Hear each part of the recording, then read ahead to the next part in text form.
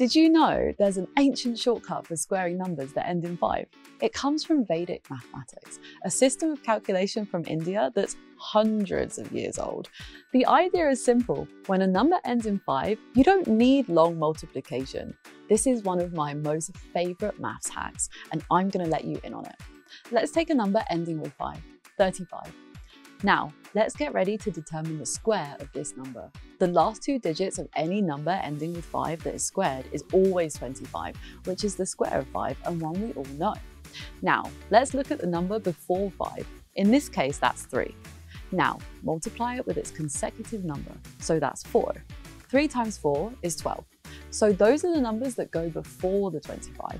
So the answer of 35 squared is 1,225. Let's see if we can replicate this magic with bigger numbers. Let's try the square of 150. The last two digits will be 25. Now let's take the number before 5, which is 11, and multiply it with its consecutive number, 12. So 11 times 12. If you remember the trick I taught you for determining the product of a number and 11, you'll know that doing this multiplication is super simple.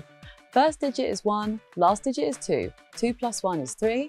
And that is the digit in between. So 11 times 12 is 132.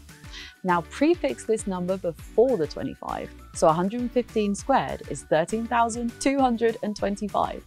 This works for any number ending in 5 every single time. So while most people struggle with big squares, you've got an ancient hack that does the work in seconds.